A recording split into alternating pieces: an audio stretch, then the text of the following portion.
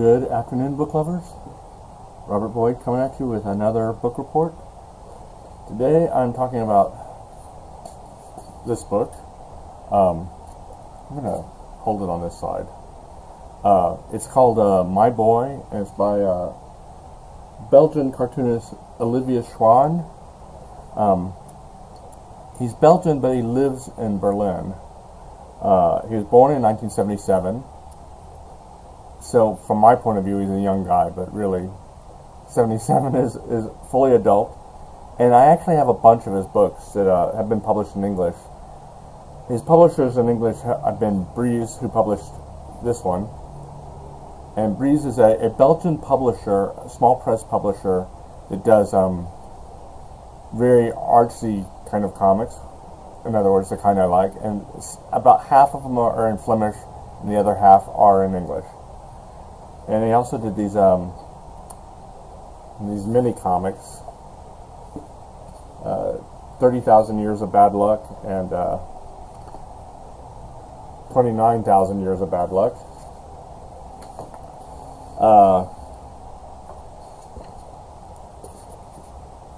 This book, Portrait of a Drunk, came out this year, or last year, I should say, and it's a collaboration between Schwan and French cartoonist Rupert and Mulot, and honestly, it just looks like Schwan to me, but they put their styles together well.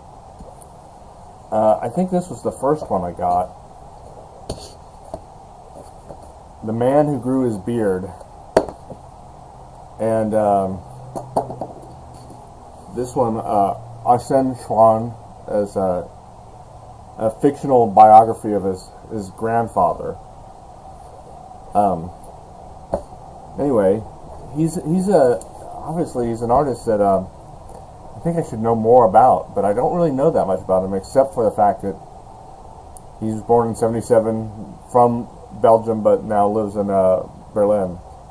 I found a good interview with him online, but I would actually be interested in knowing more. And this book, My Boy, came out in at least this edition of it came out in 2014.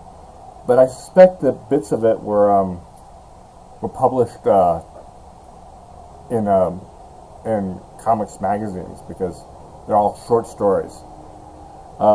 Anyway, it starts off with the violent birth of Boy. The characters don't have names, and he's always referred to as My Boy by his father.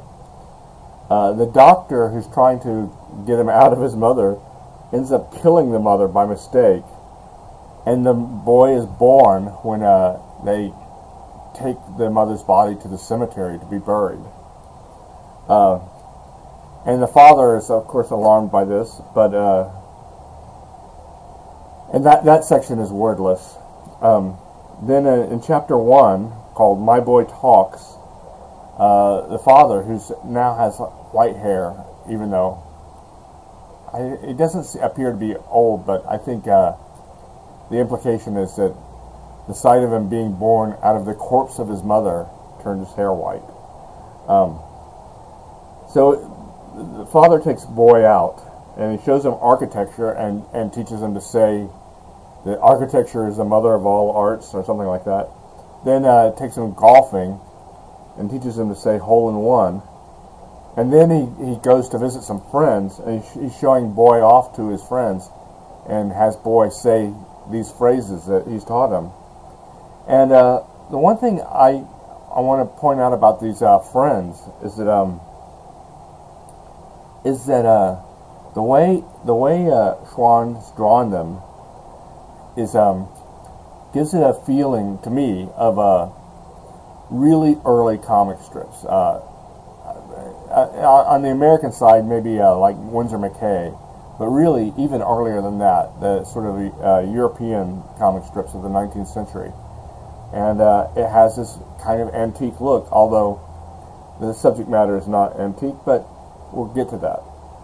The second chapter is called Bruges Horror, in other words, Brussels Horror.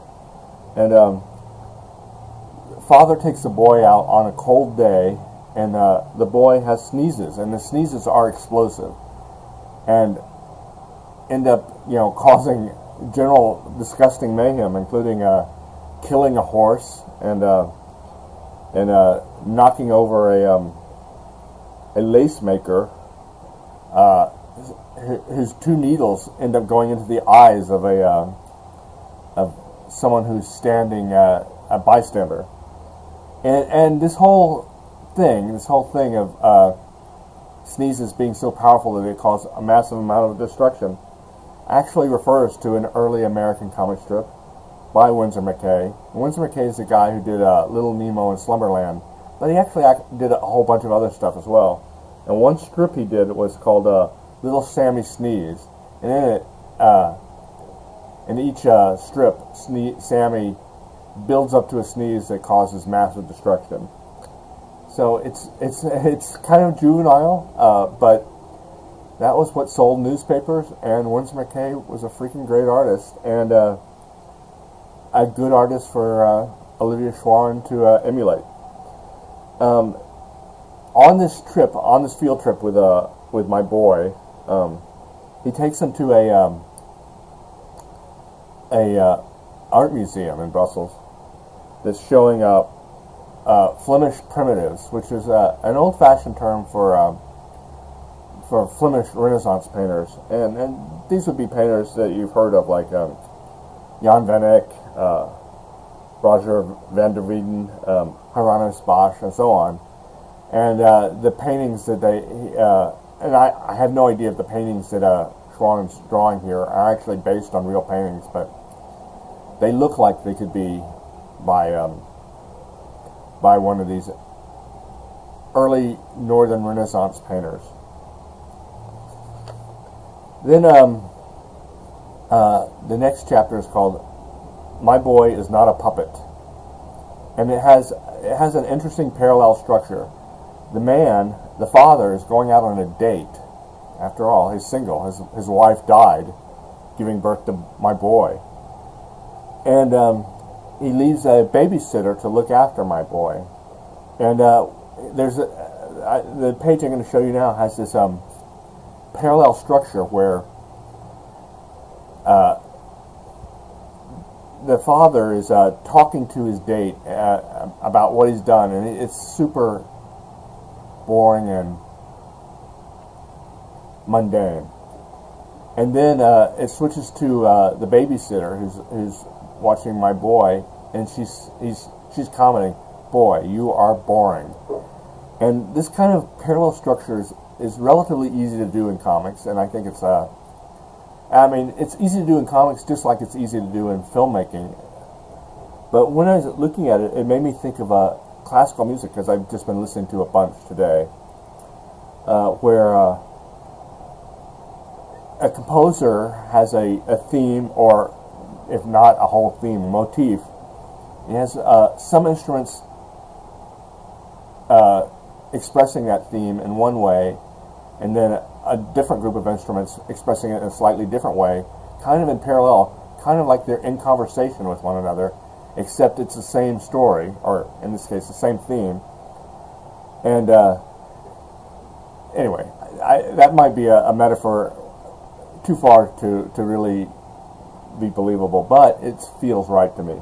The man, in the meantime, really wants to make out with the woman, but she is not interested in him.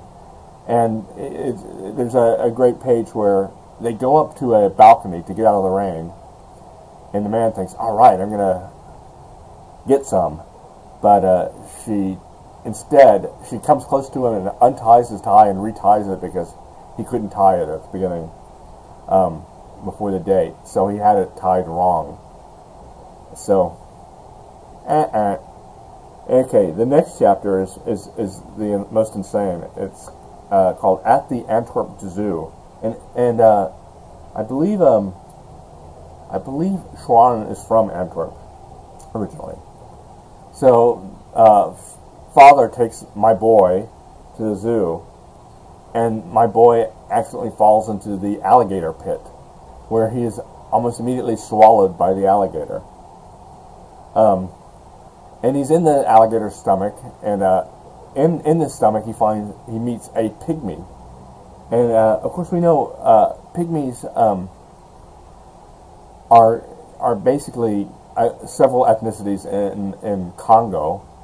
They just don't grow very tall. They're in their 4 feet. Most of them are under 5 feet. But in this case, the pygmy is just like a man, like this tall, just a few inches tall, and he helps the pygmy escape the alligator, and the pygmy takes him back to where the pygmies are in the zoo. And this is kind of disturbing that the pygmies are in a zoo, and they for some reason, once this guy's come back from his cage, and basically he was able to escape because there's a small hole in the fence around the pygmy section. He convinces his fellow pygmies, and there's a ton of them, that they should all escape, and they escape, and they let their animal friends out, so the animals all escape, and they kill a bunch of zookeepers and a bunch of bystanders with little tiny spears. It made me think a little bit of that famous Karen Black short in the Trilogy of Terror, where the little Zuni doll attacks her. But one thing, when the going gets tough, like when the cops are coming and they got guns, the pygmies combine into and I'm showing you the page so you can see it, into like a composite man, 2 composite men, and they fight the cops. And my boy manages to escape and is reunited with his father. So it's kind of disturbing. Pygmies in a zoo, and yet it happened, and not just in Belgium, but really all over the world, and infamously in the United States at the Bronx Zoo. There was a pygmy who was brought back from Africa from Congo by a missionary who bought him from a slaver, apparently, at the end of the 19th century, or beginning of the 20th century, I'm not sure, named Otabenga. And Otabenga was first shown at the World's Fair and then at the Bronx Zoo, and his case became a cause célèbre amongst African Americans. And finally they decided to let him go and to send him home. But by the time they were going to send him home, World War I had begun, and it was too dangerous to send people overseas. And Otabenga was so crushed by the fact that he wasn't going to be able to go home, he committed suicide. So a horrible story from racist America in the past that Olivier Swan uses to great effect. And finally, the last story is called My Boy Grows Up, and in it, the boy, grows seemingly overnight to adult size and becomes old and dies. And the father is deeply troubled by this, but it turns out it was all a dream. This book is incredibly amusing and witty. It has kind of a matter-of-fact dialogue, and it was translated by 2 old friends of mine, actually, Mark Nevins and Matt Madden. And I don't know how close it is to the original, but I suspect probably pretty close, because that's one thing that Schwan likes to do, is have these kind of surreal, I hate to use the word surreal because he doesn't use the word surreal, kind of absurd adventures, but have them told in a kind of down-to-earth matter-of-fact, as if, hey, everything's normal. So I think they probably are pretty faithful, at least in tone, and the tone is what makes it. And Schwan's amazing art. He's a great artist, and he recalls those early 19th and early 20th century comic artists really well with this book. Anyway, I highly recommend My Boy. As I said, published by Breeze. I'm not really sure if you can get it in the U.S., but from like a bookstore. But I ordered it from Domino Books, and I'll put a link to Domino Books in my blog post. Anyway, thanks very much, and have a good day.